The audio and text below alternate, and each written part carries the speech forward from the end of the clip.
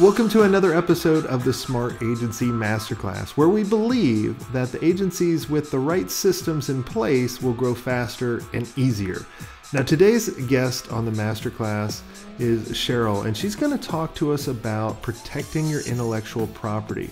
Now, too many of us rely on this after it happens, which is too late, so you're going to want to pay attention. Now, before we chat with Cheryl, I want to tell you about the Agency University. If you're in a place in your agency where you need more direction, you need guidance, where you need that mentorship, where you can ask questions to people that have already been there, I want to invite you to the Agency University. It's an innovative mentorship and the resources you need in order to grow your agency faster and easier.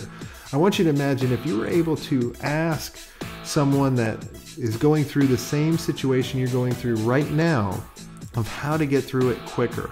What would that value be to you? Well, that's what the Agency University is all about. If you want to know more about the Agency University, make sure you go to agency.university now. It's agency.university, and we'd love to have you as a member.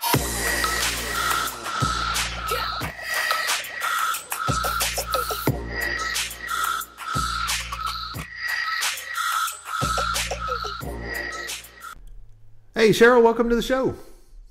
Well, good morning. How are you? Nice to be here. Definitely. Well, I'm excited to have you on. You've been helping me out for a little while and wanted you to help out my audience. So for those who are not aware of who you are, tell us a little bit about yourself and what you do. Oh, well, hi, everyone. I'm Cheryl Hodgson, and I've been a practicing attorney for a very long time in the field of copyrights, entertainment, a lot of trademark work.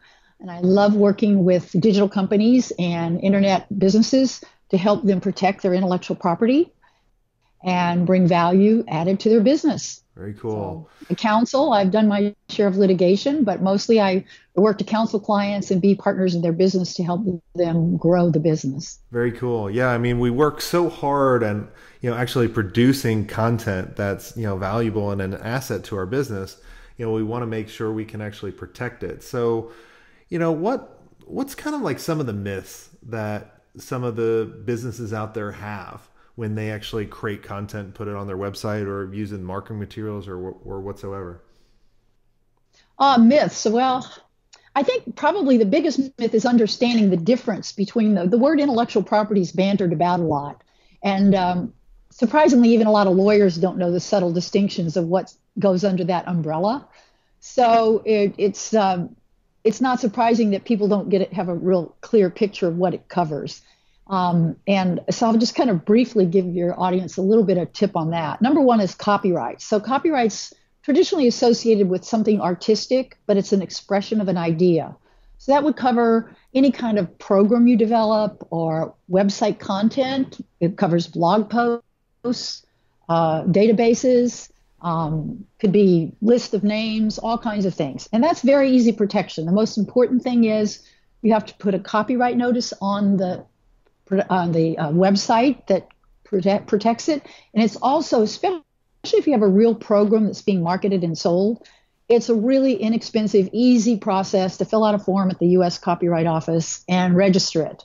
Because the big myth is, in that category, is if you do not register it, you have no rights, or you have rights but no remedies, because you can't get what's a different category of damages called statutory damages, which means someone's liable to you even if you can't prove that they made profits. Okay, so that's getting a little technical, but it's an inexpensive $30 fee. Fill out the form and register it. Yeah.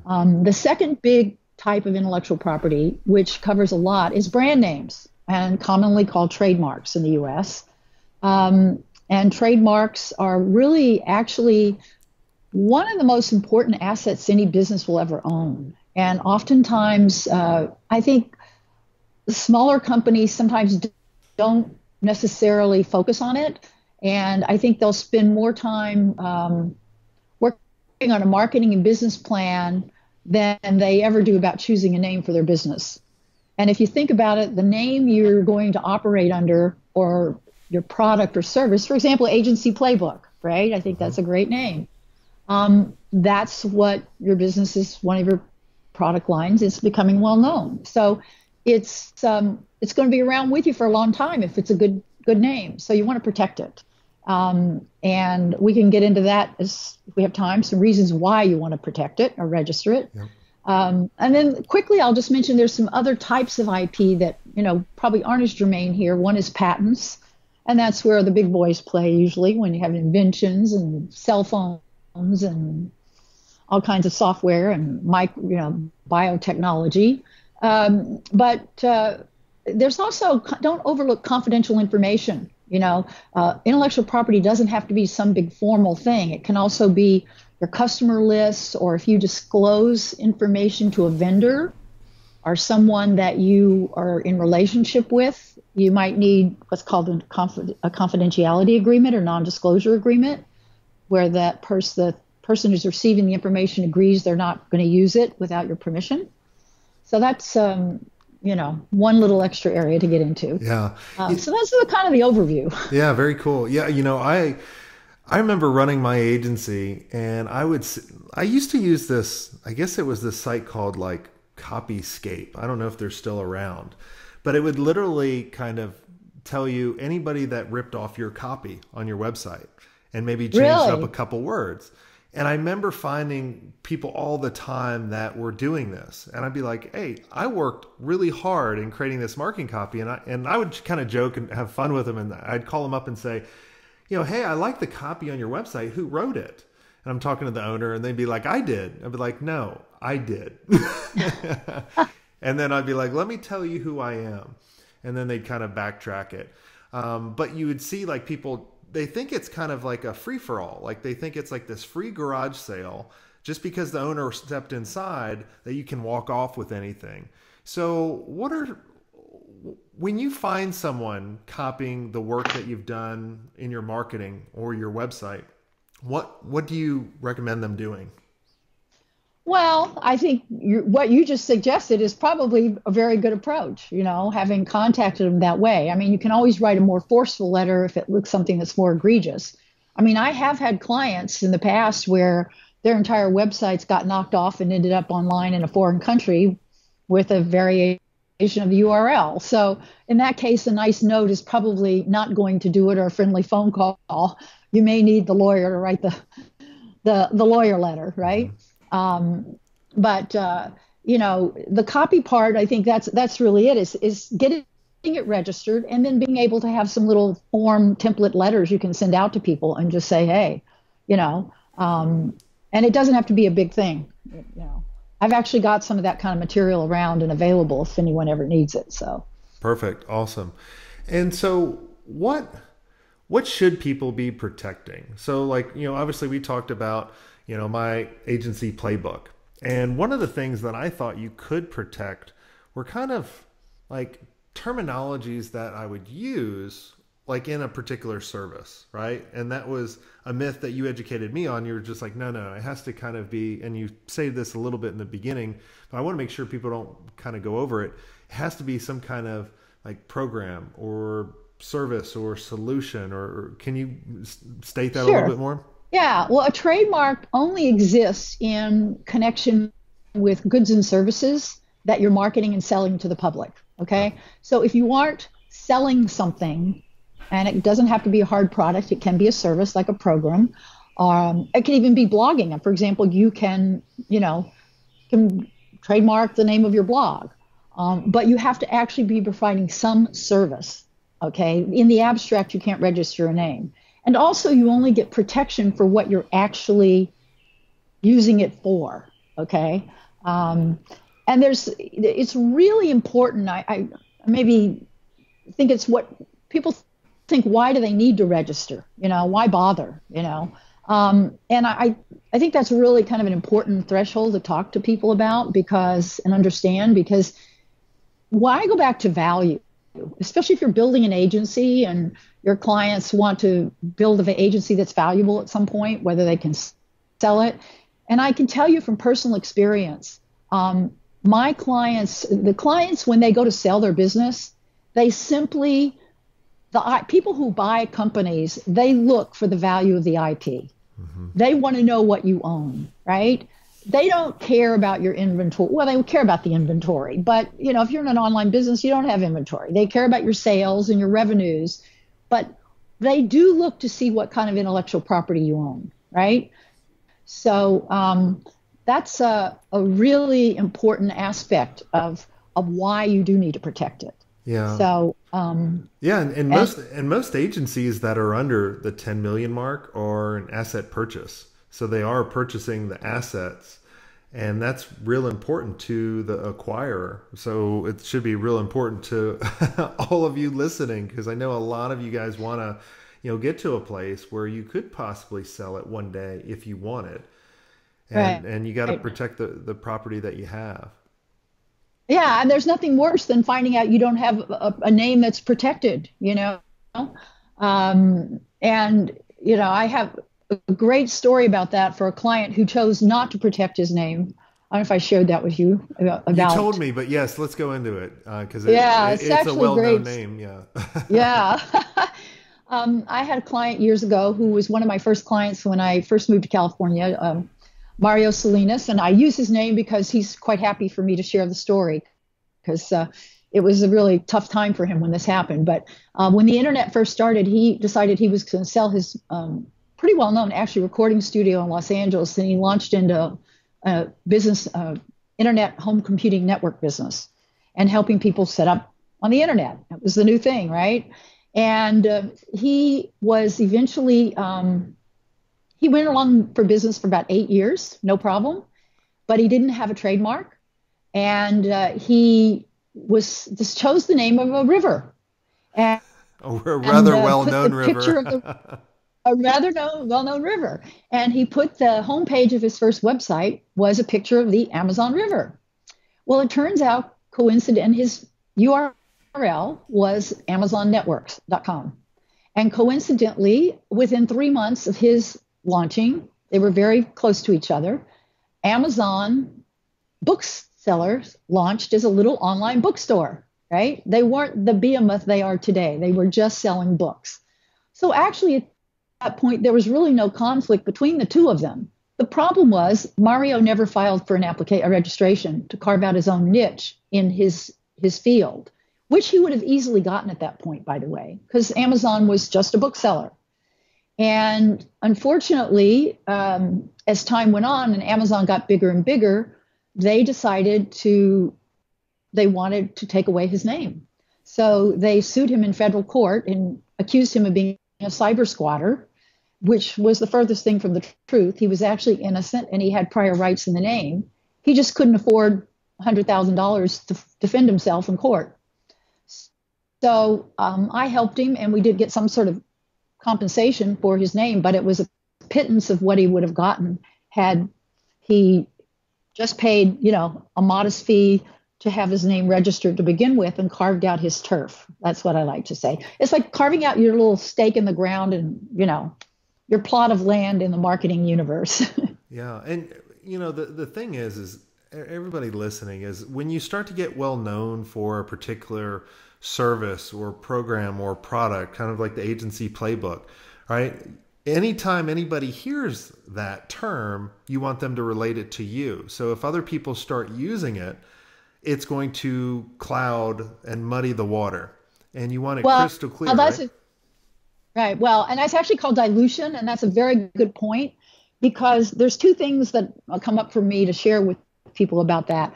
Getting a registration is not enough. I mean, it doesn't mean you have to be the police vigilantes, but you do need to check the marketplace from time to time. And you just hit it. When a term becomes sort of popular, if you hit on something, then if you let people go unchecked using it, then the value of the term goes down and it becomes diluted, because it ceases to just distinguish your goods and services from others.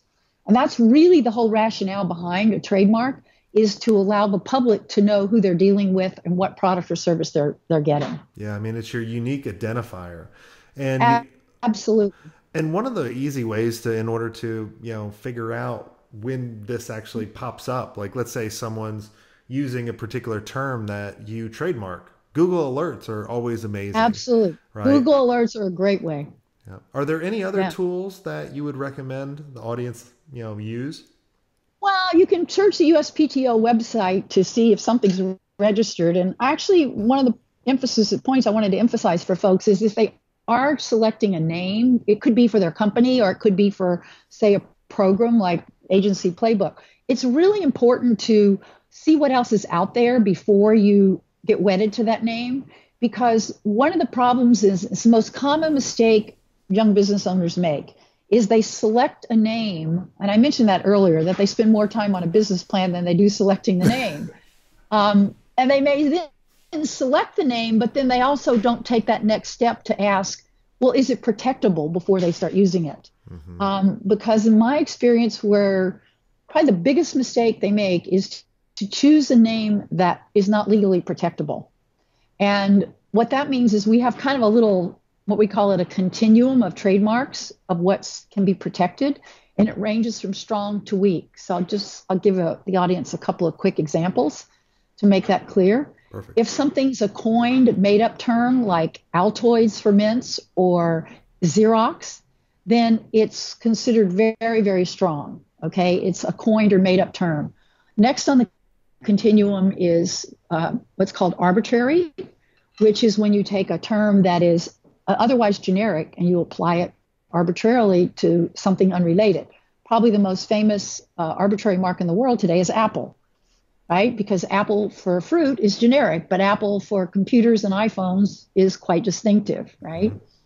So, but then you move down the line to what's called descriptive, and that's where all the problems are, is because for whatever reason, entrepreneurs and young business owners tend to want to describe what they do rather than to have it branded. And if you're describing the characteristics, the outcome, or the quality, that's sort of marketing puffery, I hate to say, but that's really, it's not really necessarily going to be distinctive for a brand name, because you want a brand name to be distinctive.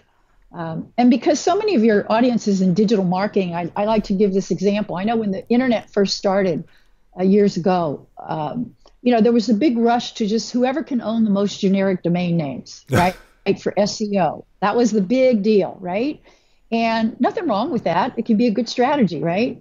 But I think for a while there was a sense of confusion. Well, that's all you need. But my response to that is, well, yeah, but hotels.com may sell hotels, but it's not really a brand name. And they spent millions trying to argue with the trademark office that they could protect it. And really the word hotels.com is a great example of a generic trade term because that's what they sell, right? So it's a good URL. And I'm not saying it's not valuable as a URL. And but it's not a brand name, right? It's not distinctive, okay? And in fact, I sort of left that out. I want to go back to that. From the beginning, I talked about the types of IP. And domain names are an important IP asset. So I want to include that in the list. So let's say you buy, I know a couple of years ago that Delta did not own Delta.com. It was Delta-Air, if anybody can remember that. So let's say Delta obviously Delta is a trademark, and they find someone that has Delta.com. Can they force them to give that domain name over, or not use it? Possibly, yes. And that's a lawyerly answer, but that's a great question, though. It's really important for your audience, I think, to understand, and it's pretty simple. On its own, a domain is strictly an IP address. It's like the street address of your house, okay? As long as someone is sitting on a domain and not making use of it, and it's parked with no commercial use, there's not really much you can do about it, okay?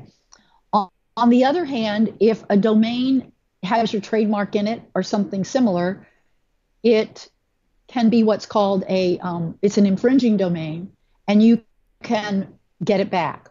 So if you've been using it a long time, okay, or you have a registration. So actually, I'll back up 1 second and say the most important, that goes back to why do you need a trademark and why do you want to register? In this day and time, it's less likely you're going to find somebody that's going to infringe your assets by stealing your name deliberately. What you're going to tend to run into is particularly if you're successful, is you will get infringing URLs or infringing domains where people will do either misspellings or they will do a different domain ending, and they will either put up something that's competitive or related to what you do. Okay. And that can be all around the world because we have hundreds of domain endings now. It's not just .com. We have all these generic ones that have started too. So having the trademark registration is a weapon. It's a tool that allows, if you had to call me up tomorrow and you said, hey, somebody's got agencyplaybook.australia, okay, .au, what do I do? Well, we have filed to protect your name now. So once you have those rights established, there's what's called a domain dispute resolution proceeding, and it's meant to be a cost-effective way of recapturing infringing domains without going to full court. And it's done either through WIPO in Geneva or a company out of Minneapolis called the National Arbitration Forum. But you don't actually go to court, you do it all in paper. So it's a tool that was set up specifically for monitoring and protecting against domains.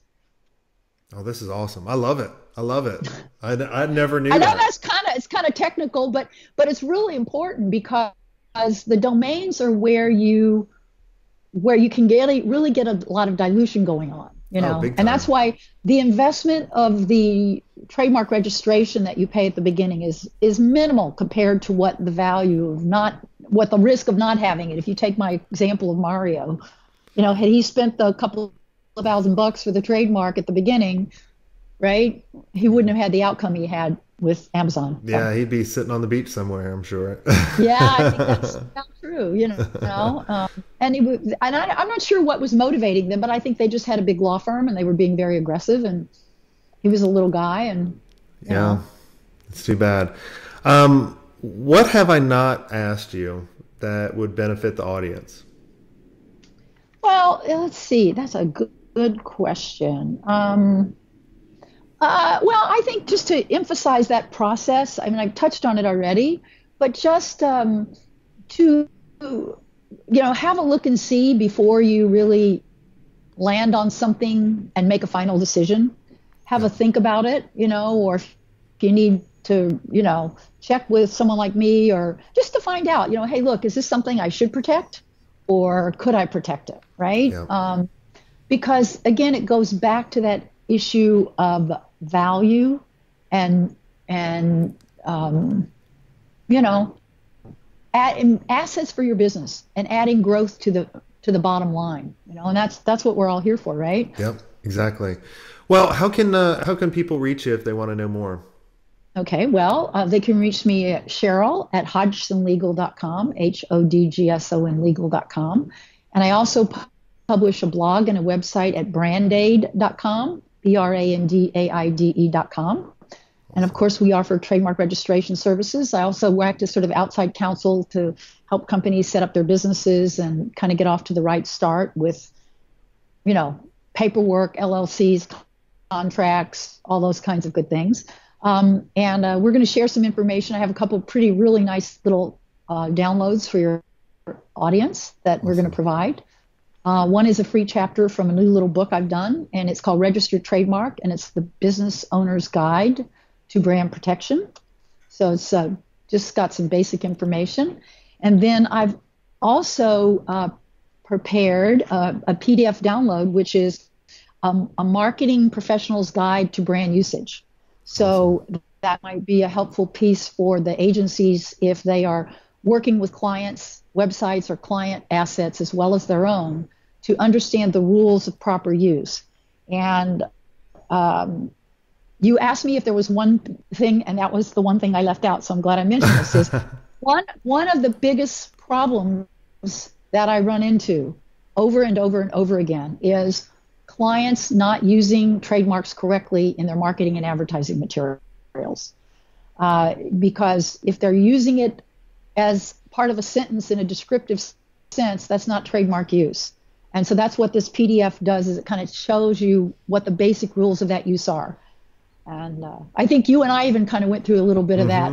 Yep, right? Exactly. When we went through your site, and I'm like, no, you got to change this, fix this. Yep. So doing a little site review or materials review before you finalize materials can really pay off in the long run. So. Cool. Well, this has been great. Thanks so much for coming on the show and dropping all the value bombs on us. And if you guys never want to miss out on another topic or episode, make sure you guys go to, are you guys ready for this domain name? Swenk.it. I know I'm real thrilled about it. I like it. So Swenk it. So Swenk.it. I'm squatting on it, and you'll never miss out on another episode like this ever again. Well, as long as it goes into your good folder, right? All right, guys, take care. Thanks.